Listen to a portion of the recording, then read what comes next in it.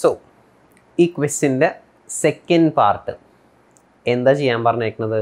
Reconciliation statement തന്നെ, but as per relevant costing approach. അപ്പോൾ എന്താണ് ചേഞ്ച്? അതാണ് നമ്മൾ മനസ്സിലാക്കാൻ പോകുന്നത്. ഓക്കെ, സോ നോക്കിയടാ, റീകൺസിൽ സെയിം തന്നെ കേട്ടോ. റീകൺസിൽ the budgeted and actual profit same thing, but relevant cost method assuming that first part നോക്കിയേ, materials are scarce. Materials scarce ആണ്, limited supply and are restricted to supply of 20,000 kg. So maximum quantity of material available is limited to 20,000 kg for the period.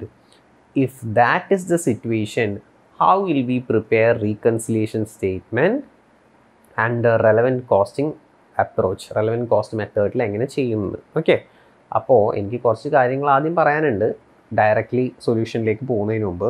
അത് നിങ്ങൾ not ചെയ്തെടുക്കുകയും വേണം. നോക്കിയടാ, part 2 relevant cost മെത്തേഡിലാണ് ചെയ്യാൻ പറഞ്ഞേക്കുന്നത്. ഇപ്പോൾ relevant cost method എന്ന് പറയുമ്പോൾ നമ്മൾ ചെയ്യേണ്ടത് ഏത് അപ്രോച്ചാണ്?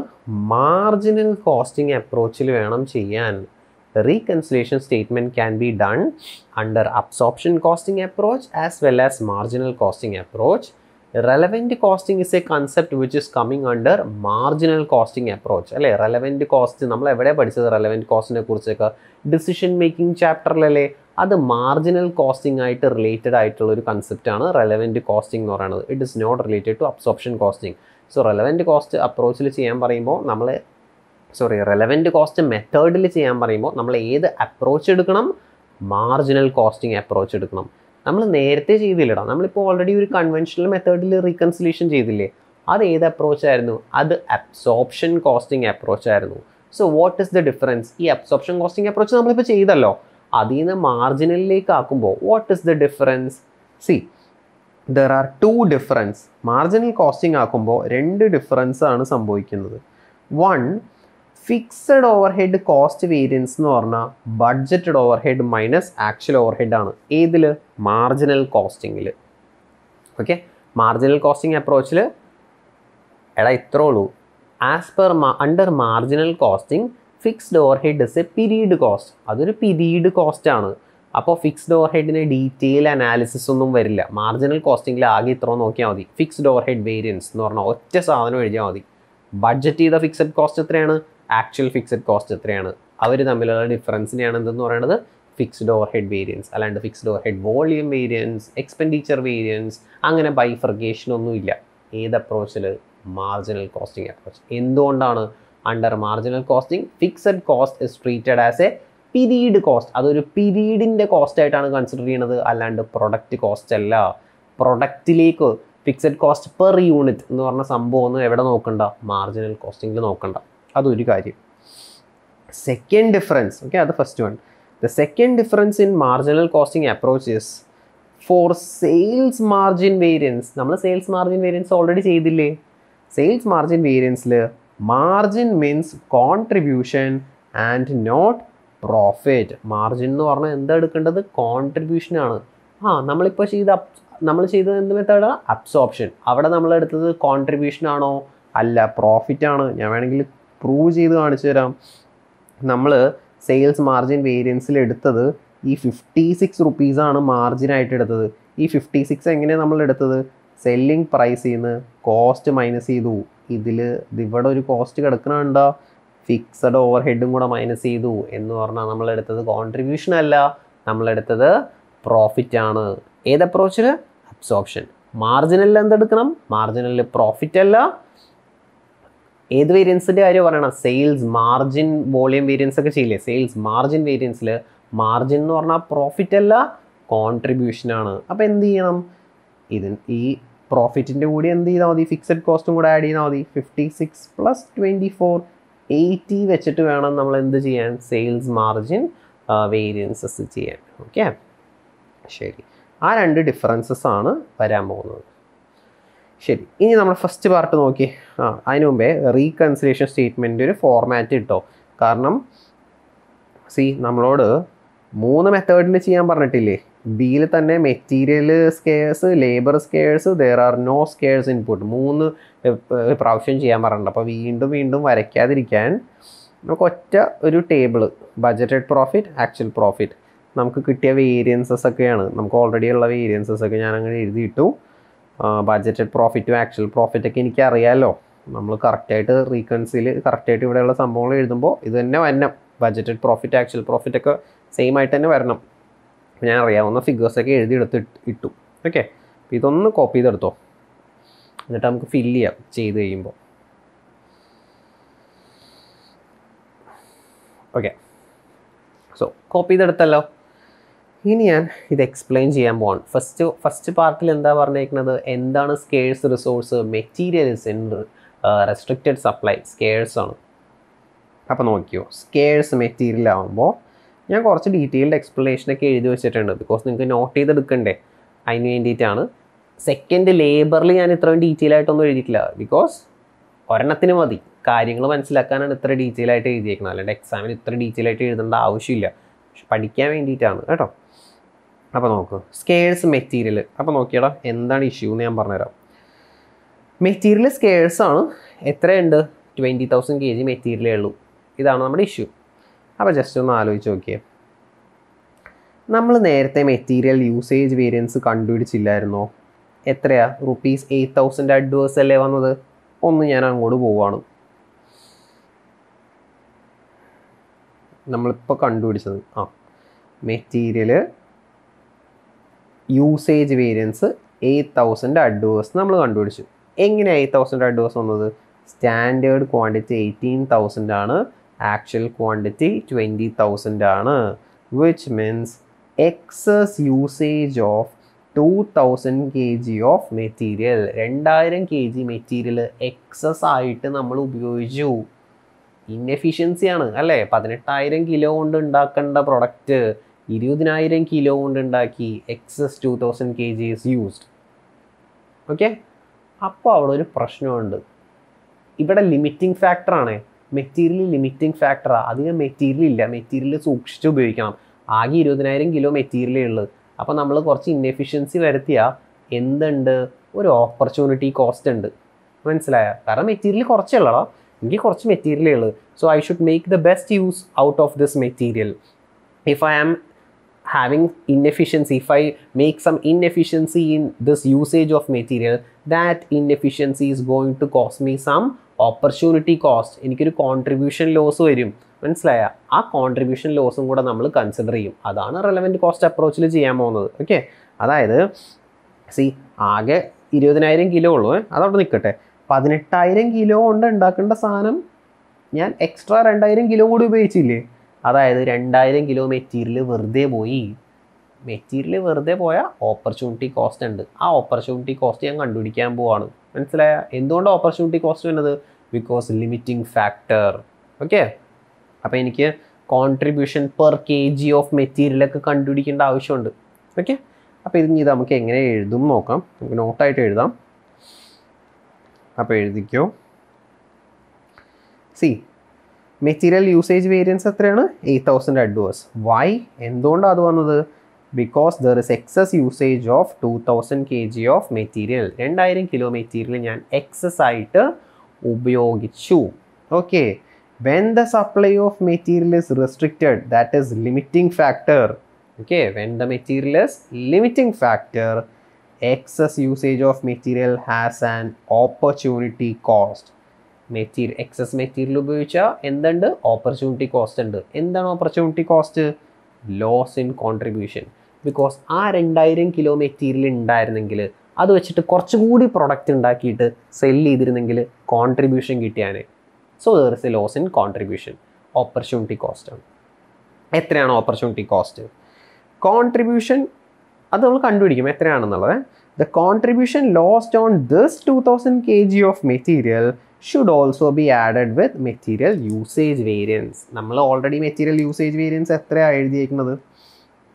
ഓൾറെഡി യൂസേജ് വേരിയൻസ് എഴുതി വെച്ചിട്ടുണ്ട് 8,000. ഇതിൻ്റെ കൂടി എന്തുകൂടെ ആഡ് ചെയ്യണം? ഓപ്പർച്യൂണിറ്റി കോസ്റ്റ് കൂടി ആഡ് ചെയ്യണം. മനസ്സിലായോ? അപ്പോൾ ആ ഓപ്പർച്യൂണിറ്റി കോസ്റ്റ് കണ്ടുപിടിക്കാൻ പോവാണ്. എങ്ങനെ കണ്ടുപിടിക്കും? ആദ്യം കോൺട്രിബ്യൂഷൻ കണ്ടുപിടിക്കുക. പ്രൊഡക്റ്റിൻ്റെ സെല്ലിംഗ് പ്രൈസ് 208. ഇതൊക്കെ എൻ്റെ ഓർമ്മയിൽ നിന്ന് എഴുതുകയാണ്. നേരത്തെ കുറേ പ്രാവശ്യമില്ലേ ഇപ്പോൾ നോക്കുന്നത്. വേരിയബിൾ കോസ്റ്റ്, പക്ഷെ അതെൻ്റെ ഓർമ്മയിലില്ല. നമുക്കൊന്ന് ആഡ് ചെയ്ത് നോക്കാം. Variable cost 640, 64, 24, 128. Contribution 80. Material required per unit of the product. ഒരു യൂണിറ്റ് ഉണ്ടാക്കാനേ എത്ര കിലോ മെറ്റീരിയൽ വേണം? 10 കിലോ അല്ലേ? ആണെന്ന് എൻ്റെ ഓർമ്മ. നോക്കാം നമുക്ക്. Material 10 kilo. ഒരു യൂണിറ്റ് ഉണ്ടാക്കാൻ 10 കിലോ. അതായത് 1 kilo material contribution per K G. 1 kg എന്ന് എനിക്ക് എത്ര കോൺട്രിബ്യൂഷൻ കിട്ടും? ₹8 per kg of material. 2000 kilo നശിപ്പിച്ച് കളഞ്ഞു, വേസ്റ്റായി, ഇന്നെഫിഷ്യൻസി കാരണം കൊണ്ട്. എത്ര രൂപ നഷ്ടമുണ്ട്? 2000 kg ഇൻറ്റു ₹8 ചെയ്ത് കഴിഞ്ഞാൽ ₹16,000, 16,000 രൂപയാണ് opportunity cost. Material usage variance is equal to revised material usage variance. Revised material usage variance is equal to 8,000 adverse plus the 16,000 adverse, 24,000. 24,000 adverse ആണ് റിവൈസ്ഡ് മെറ്റീരിയൽ യൂസേജ് വേരിയൻസ്. അതായത് ഓപ്പർച്യൂണിറ്റി കോസ്റ്റ് ഇവിടെ ഞാൻ consider ചെയ്തു. Okay, ശരി. ഇനി വേറൊരു കാര്യം കൂടിയുണ്ട്. ഈ ഓപ്പർച്യൂണിറ്റി കോസ്റ്റ് എന്ന് പറഞ്ഞാൽ കോൺട്രിബ്യൂഷൻ ലോസ് അല്ലേ? കോൺട്രിബ്യൂഷൻ ലോസേ ഞാൻ ഓൾറെഡി വേറൊരു സ്ഥലത്ത് കണ്ടുപിടിക്കുന്നുണ്ട്. എവിടെയാണ് കണ്ടുപിടിക്കുന്നത് contribution loss? Sales margin variance ഇല്ലേ? അവിടെ വരുന്നുണ്ട്. അപ്പോൾ നമുക്ക് അതൊന്ന് നോക്കാം. Sales margin volume variance is equal to budgeted units 2,000 units minus actual units 1,800 units into margin. പക്ഷേ മാർജിൻ മീൻസ് കോൺട്രിബ്യൂഷൻ. ഞാൻ നോട്ടായിട്ട് എഴുതിപ്പിച്ചില്ലേ? മാർജിൻ എന്ന് പറഞ്ഞാൽ ഇവിടെ എന്താണ്? കോൺട്രിബ്യൂഷൻ ആണ്. അപ്പോൾ 80. അപ്പോൾ എത്ര വരും? 2,000 ഇൻറ്റു 200 ഇൻറ്റു 80 ₹16,000. ക്ലിയർ ആണോടാ? ഇതാണ് എൻ്റെ സെയിൽസ് മാർജിൻ വോളിയം വേരിയൻസ് ശരിക്കും. പക്ഷേ ഒന്ന് ശ്രദ്ധിച്ചേ, loss in contribution on 2,000 kg of material. ഇപ്പോൾ കണ്ടുപിടിച്ചതും ലോസ് ഇൻ കോൺട്രിബ്യൂഷൻ അല്ലേ? 80 എന്ന് പറഞ്ഞാൽ എൻ്റെ കോൺട്രിബ്യൂഷനാണ്. 2000 യൂണിറ്റ് സെല്ല് ചെയ്യേണ്ടതിന് പകരം 1800 യൂണിറ്റേ സെല്ല് ചെയ്തുള്ളത്. സോ 200 യൂണിറ്റ് സെല്ല് ചെയ്തില്ല. ലോസ് ഇൻ കോൺട്രിബ്യൂഷൻ എത്ര? 16,000 രൂപ. ഓക്കെ, ശരി. പക്ഷേ 2000 കിലോയുടെ loss in contribution has already been included in material usage variance. അത് നമ്മൾ എവിടെ ഇൻക്ലൂഡ് ചെയ്തിട്ടുണ്ട്? യൂസേജ് വേരിയൻസിൽ ഇൻക്ലൂഡ് ചെയ്തില്ലേ? നമ്മളിപ്പോൾ കണ്ടുപിടിച്ചില്ലടാ ഓപ്പർച്യൂണിറ്റി കോസ്റ്റ് എന്നൊക്കെ പറഞ്ഞിട്ട്. 2000 കിലോൻ്റെ 2,000 kgയുടെ contribution loss is already included in material usage variance. So again that should not be considered in sales margin volume variance. അത് അവിടെ നിന്ന് എടുത്ത് മാറ്റണം. So this must be excluded from the sales margin volume variance. So revised margin volume variance എത്രയായിരിക്കും? ഇപ്പോൾ നമ്മൾ കണ്ടുപിടിച്ചത് 16,000 ആണ്. മൈനസ് 16,000 ചെയ്യുമ്പോൾ 0 എന്ന് വരും. മനസ്സിലായ? അല്ലെങ്കിൽ ഉത്തരം ആലോചിച്ചാൽ മതി. 2000 കിലോ അല്ലേ ഞാൻ വേസ്റ്റ് ആക്കിയത്? Divided by 10 kg per unit നോക്കിയാൽ 10 kg പെർ യൂണിറ്റ് നോക്കിയാൽ 200 യൂണിറ്റ്സ് എന്ന് വരും. Okay, so excess usage of 2,000 kg of material. Okay, excess usage of 2,000 kg of material means shortfall of how many units? എത്ര units എനിക്ക് നഷ്ടം? 200 units. 200 units മാത്രമേ ഞാനിവിടെ നഷ്ടമാക്കിയിട്ടുള്ളൂ. കണ്ടോ, ഞാൻ വേറെ ഒന്നും എൻ്റെ സെയിൽ വേറെ ഒന്നും കുറഞ്ഞിട്ടില്ല. ആകെ എത്ര യൂണിറ്റേ കുറഞ്ഞിട്ടുള്ളത്? 200 യൂണിറ്റാണ് കുറഞ്ഞേക്കുന്നത്. അപ്പോൾ ആ 200 യൂണിറ്റും കുറഞ്ഞത് എന്തുകൊണ്ടാണ്? മെറ്റീരിയലിൻ്റെ ഇന്നെഫിഷ്യൻസി കാരണം കൊണ്ടാണ്. മെറ്റീരിയൽ യൂസേജിലുള്ള ഇന്നെഫിഷ്യൻസി കാരണം കൊണ്ടാണ്. അപ്പോൾ ഈ 200 യൂണിറ്റിൻ്റെ കോൺട്രിബ്യൂഷനും ഞാൻ എങ്ങോട്ട് മാറ്റി? മെറ്റീരിയൽ യൂസേജ് വേരിയൻസിലേക്ക് മാറ്റി. ബിക്കോസ് അതിന് ആരാ റെസ്പോൺസിബിൾ? Production manager. മനസ്സിലായ? അതുകൊണ്ടാണ് അങ്ങോട്ട് മാറ്റുന്നത്. മനസ്സിലായ? റീകൺസിലേഷൻ സ്റ്റേറ്റ്മെൻറ്റ് ചെയ്യുമ്പോഴേ സെയിൽസ് മാനേജർ നമ്മൾ സെയിൽസ് മാനേജറോട് പറയാണ്, നിങ്ങൾ 2000 യൂണിറ്റ് ഉണ്ടാക്കി സെല് ചെയ്യേണ്ടതിന് പകരം 1800 യൂണിറ്റ് ഉണ്ടാക്കി സെല് ചെയ്തിട്ടുള്ളൂ, അപ്പോൾ നിങ്ങൾ റെസ്പോൺസിബിലിറ്റി എടുക്കണമെന്ന് പറഞ്ഞാൽ അയാൾ വെറുതെ വായും പൊളിച്ചിരിക്കും. എന്തുകൊണ്ടാണ്? ബിക്കോസ് മെറ്റീരിയൽ ഇല്ലാത്ത എന്തുകൊണ്ടാണ്? പ്രൊഡക്ഷൻ മാനേജർ എടുത്ത് മുഴുവൻ ഉപയോഗിച്ച് തീർത്ത്, പിന്നെ സെയിൽസ് മാനേജർ എന്ത് ചെയ്യാനാണ്? അപ്പോൾ അതുകൊണ്ടാണ് നമ്മൾ എന്ത് ചെയ്തത്, സെയിൽസ് മാനേജറുടെ റെസ്പോൺസിബിലിറ്റിയിൽ നിന്ന് ആ 16,000 എടുത്തിട്ട് എങ്ങോട്ട് മാറ്റി? പ്രൊഡക്ഷൻ മാനേജറുടെ വേരിയൻസിലേക്ക് മാറ്റി, മെറ്റീരിയൽ യൂസേജ് വേരിയൻസിലേക്ക് മാറ്റി. അതാണ് കൺസെപ്റ്റ്. ഓക്കെ, അതാണ് റെലവൻറ്റ് കോസ്റ്റ് ബേസിസ് അനലൈസ് ചെയ്യുമ്പോൾ നമ്മൾ ചെയ്യുന്നത്. Okay, who should take the responsibility? Production manager. കൺവെൻഷണലിൽ എന്താ നമ്മൾ പറഞ്ഞത്? സെയിൽസ് മാനേജറുടെ റെസ്പോൺസിബിലിറ്റി പോലെ പറഞ്ഞു. അത് ശരിയല്ല, അതാണ് നമ്മൾ മാറ്റിയത് റെലവൻറ്റ് കോസ്റ്റ് അപ്രോച്ചിൽ. ഇപ്പോൾ ലോജിക്ക് മനസ്സിലായോ? ശരി, അപ്പോൾ നമ്മളുടെ റീകൺസിലേഷൻ സ്റ്റേറ്റ്മെൻറ്റ് ചെയ്യുകയാണെങ്കിൽ material usage variance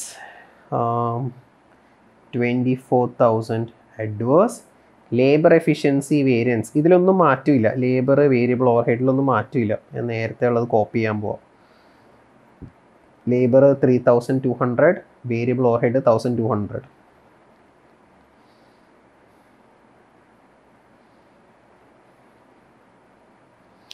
fixed over ഹെഡിൽ മാറ്റമുണ്ടോ?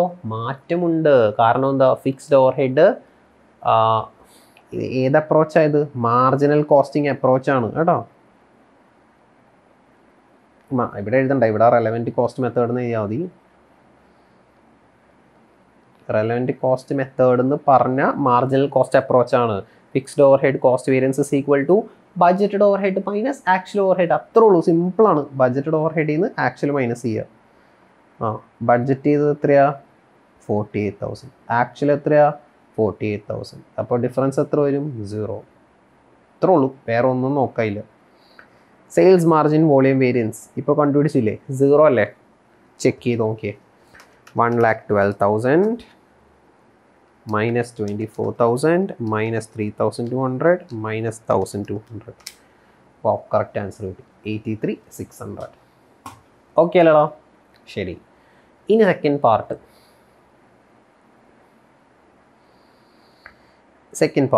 Labour hours R limited.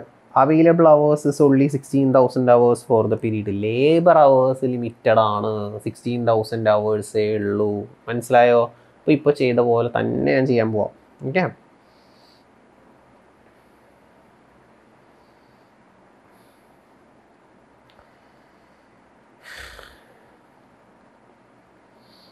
Labour efficiency variance as per conventional method. Conventional മെത്തേഡിൽ എത്രയായിരുന്നു? 3,200 അഡ്വേഴ്സ്. ഇപ്പോൾ എടുത്ത് എഴുതിയല്ലേ ഉള്ളത്, ഇതായിരുന്നു കൺവെൻഷണലി. Excess hours used due to inefficiency. എത്രയാണ് എക്സസ് അവേഴ്സ് ഉപയോഗിച്ചത്? അതെനിക്കറിയില്ല, നമുക്ക് നോക്കാം. ലേബർ നോക്കാം. നോക്കിയാടാ, എക്സസ് എത്ര അവേഴ്സ് ഉപയോഗിച്ചു?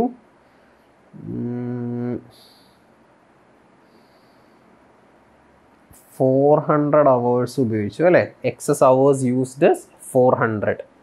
അപ്പോൾ ഈ 400 അവേഴ്സ് ഉപയോഗിച്ചത് കൊണ്ടുള്ള കാര്യമാണ് നമ്മൾ പറയാൻ പോണത്. ഓക്കെ,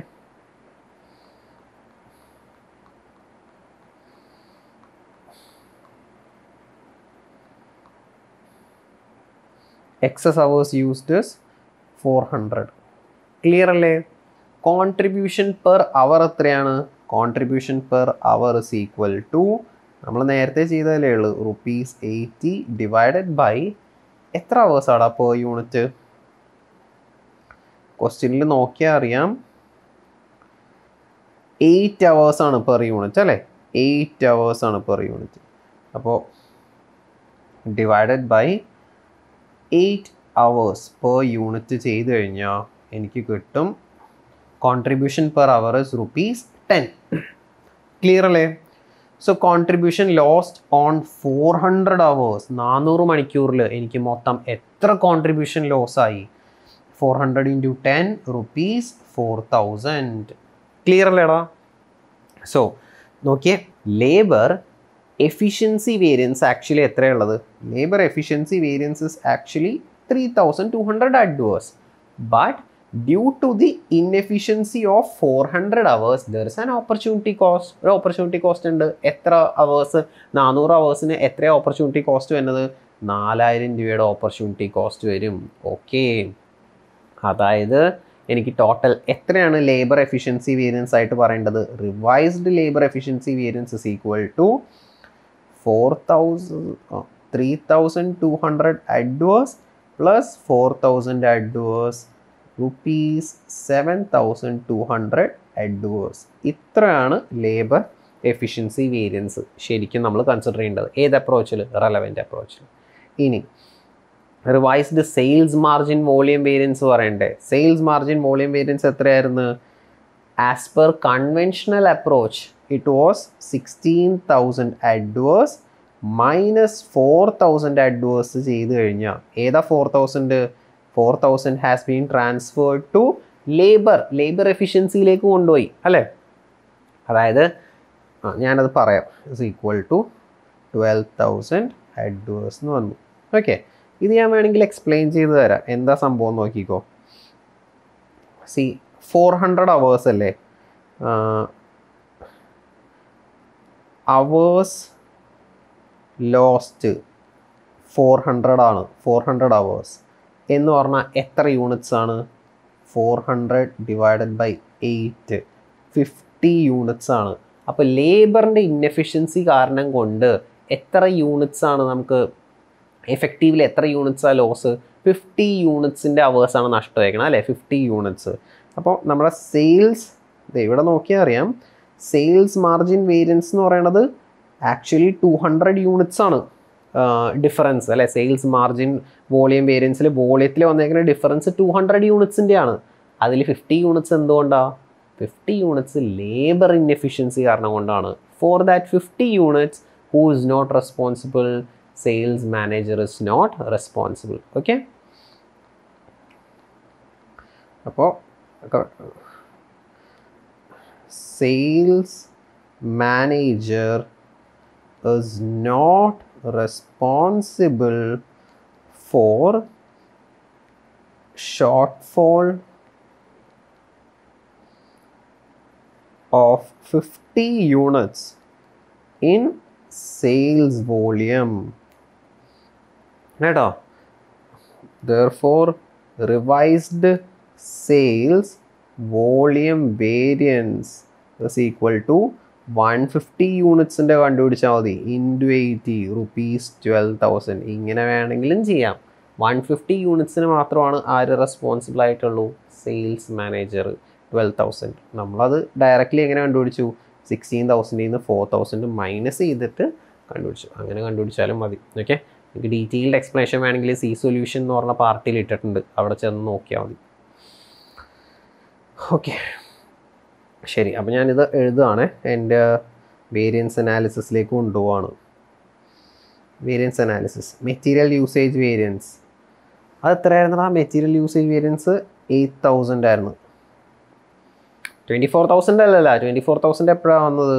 24,000 വന്നത് ഈ 16,000 ആഡ് ചെയ്തപ്പോഴാണ്. നമുക്കിപ്പോൾ സെക്കൻഡ് സിറ്റുവേഷനിൽ 8,000 മാത്രമേ ഉള്ളൂ. 8,000 labour 7,200, variable over head 1,200 adverse, 0 12,000 adverse.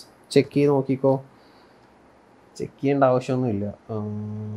4,000 ഇവിടെ നിന്ന് 16,000 മാറ്റി 16,000 ഇത് കറക്റ്റാണ്. സോ ഇത് കറക്റ്റായിട്ട് വന്നു. ഇനി മൂന്നാമത്തെ സിറ്റുവേഷൻ, നോ സ്കേഴ്സ് ഇൻപുട്ട്. ഒരു ഇൻപുട്ടും സ്കേഴ്സ് റിസോഴ്സ് അല്ല. If that is the situation, എങ്ങനെയാണ് വേരിയൻസ് അനാലിസിസ് ചെയ്യാൻ പോകുന്നത്? ഒന്നും സ്കേഴ്സ് അല്ലെങ്കിൽ ഒന്നും നോക്കേണ്ട ആവശ്യമില്ല, ഈസി അല്ലേ. മെറ്റീരിയൽ യൂസേജ് വേരിയൻസ് 8,000 തന്നെ വരും, ലേബർ 3,200 അഡ്വേഴ്സ് തന്നെ വരും, വേരിയബിൾ ഓവർ ഹെഡ് 1,200 അഡ്വേഴ്സ് വരും, ഫിക്സ്ഡ് ഓവർ ഹെഡ് 0 വരും. സെയിൽസ് മാർജിൻ വോളിയം വേരിയൻസ് നമ്മൾ എത്ര എടുക്കണം? 16,000 അഡ്വേഴ്സ് നമ്മളിവിടെ കണ്ടുപിടിച്ചില്ലേ. ഇതാ ഈ 16,000 അഡ്വേഴ്സ്, സോറി ഇത് അഡ്വേഴ്സ് ആണ്, 16,000 അഡ്വേഴ്സ്. ഈ 16,000 അഡ്വേഴ്സും ആരുടെ റെസ്പോൺസിബിലിറ്റിയാണ്? സെയിൽസ് മാനേജറുടെ റെസ്പോൺസിബിലിറ്റിയാണ്. ക്ലിയർ ആണോടാ മൂന്ന് മെത്തേഡും? ഓക്കെ, സോ ഇതാണ് variance analysis as per relevant cost concept. Relevant cost വരുമ്പോൾ എങ്ങനെയാണെന്ന്, അതിൽ ആ ഓപ്പർച്യൂണിറ്റി കോസ്റ്റിൻ്റെ ഇമ്പാക്റ്റ് നമ്മൾ ഒന്ന് ആലോചിച്ച് എവിടെയാണെന്ന് വെച്ചാൽ കറക്റ്റ് സ്ഥലത്ത് പൊസിഷൻ ചെയ്യണം. ഓക്കെ, ശരി. Second question നോക്കിയടാ. Comment on the efficiency and responsibility of sales manager four not using scarce resource. So comment on the efficiency and responsibility of sales manager. Sales managerൻ്റെ efficiency അല്ലെങ്കിൽ അയാളുടെ റെസ്പോൺസിബിലിറ്റീനെ കുറിച്ച് പറയുക. Four not using scarce resource എന്ന് വെച്ചാൽ ഉദ്ദേശിക്കുന്നത് scarce resource efficiently ഉപയോഗിക്കാത്തതിന് sales മാനേജറിൻ്റെ responsibility എത്രത്തോളമാണ്. What is the responsibility of the sales manager, അതാണ് ചോദിച്ചേക്കുന്നത്. So crux ആയിട്ട് ഒരു പോയിൻ്റേ പറയാനുള്ളൂ. പക്ഷെ നമുക്കിത് എഴുതുമ്പോൾ ജസ്റ്റ് ആരൊക്കെ എന്തിനൊക്കെയാണ് responsible. So answer to comment പറയാണ്. Sales manager is accountable four, ഇയാൾ ശരിക്കും എന്തിനൊക്കെയാണ് accountable? Prices and volume, prices volume and mix of the product. Selling price, units, volume, എത്ര യൂണിറ്റ്സ് സെല് ചെയ്യണം, ഏത് മിക്സ്, പ്രൊഡക്റ്റിൻ്റെ മിക്സ്, ഏതൊക്കെ പ്രൊഡക്റ്റ് എന്ത് മിക്സിൽ സെല് ചെയ്യണം, ഇത് മൂന്നിനുമാണ് sales manager responsible. Production manager is accountable four, production manager എന്തൊക്കെയാണ്? Cost of the materials, labour, overheads and quantity of production. Material, labour, overhead, quantity of production, അതിനെല്ലാത്തിനും ആരാണ് responsible ആയിട്ടുള്ളത്? Production manager. Okay, ശരി. ഇനി purchase manager എന്തിനാണ് responsible ആയിട്ടുള്ളത്? So basically production manager എന്ന് പറഞ്ഞാൽ efficiency പാർട്ടാണ്. ആ എഫിഷ്യൻസി പാർട്ടിന് ആരാണ് കറക്റ്റ് എക്സസ് ആയിട്ട് മെറ്റീരിയൽ ഉപയോഗിക്കരുത്, എക്സസ് ആയിട്ട് ലേബർ അവേഴ്സ് വരരുത്, അതിനൊക്കെയാണ് production manager. Purchase manager should ensure that the purchase at budgeted prices. All the purchases R at budgeted prices. Actual rate കൂടുതലാവുന്നില്ല എന്ന് എൻഷുർ ചെയ്യേണ്ടതാണ് പർച്ചേസ് മാനേജർ.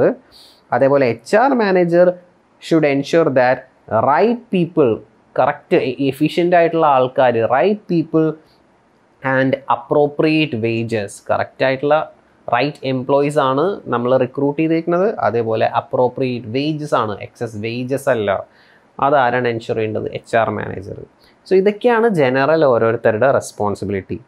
ഇനി ഈ ക്വസ്റ്റിൻ്റെ answer പറയുമ്പോൾ sales manager is not responsible for the contribution lost due to excess usage or inefficient usage of resources in case of scarce resource. Scarce റിസോഴ്സിൻ്റെ ഒരു പ്രശ്നം എന്താ വെച്ച് കഴിഞ്ഞാൽ, സ്കേഴ്സ് റിസോഴ്സ് ഉപയോഗിച്ച് തീർന്നു കഴിഞ്ഞാൽ പിന്നെ പ്രൊഡക്ഷൻ ഉണ്ടാക്കാൻ പറ്റില്ല, അവിടെ വെച്ച് പ്രൊഡക്ഷൻ നിൽക്കും അല്ലേ. അപ്പോൾ if the scarce material or scarce resources inefficiently used or it is used in excess, there will be contribution loss.